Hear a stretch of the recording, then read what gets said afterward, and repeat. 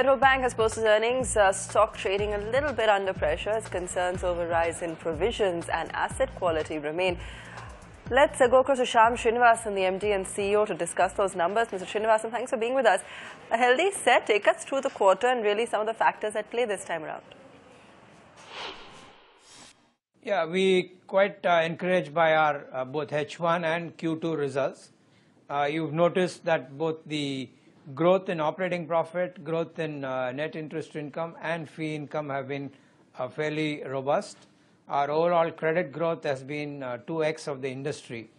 So the drivers of profit growth have been consistent improvement in NPA. Our gross NPAs have come down to 2.1 and net is at 0.66, and this is sequentially 5 quarters. It's been improving every quarter. So on the back of improved credit and credit portfolio, improvement in fee income and growth in interest income, our overall profitability has been robust, and we see this kind of momentum is what we would like to take into H2. Sure. So, Shyam, what's the outlook on asset quality then? See, the overall credit growth, I have been guiding for it to be around 20% or so.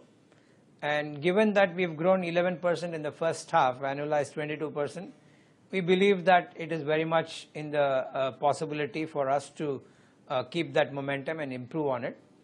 Oh, and the asset quality, like I pointed out, has been improving consistently across the last year and a half. And that trajectory we will certainly keep to rather improve in the period ahead. So our overall portfolio quality has been strong and has withstood some environmental stresses, and we hope to keep that momentum going. Mr. Srinivasan, how do you expect your capital requirement to develop from here on?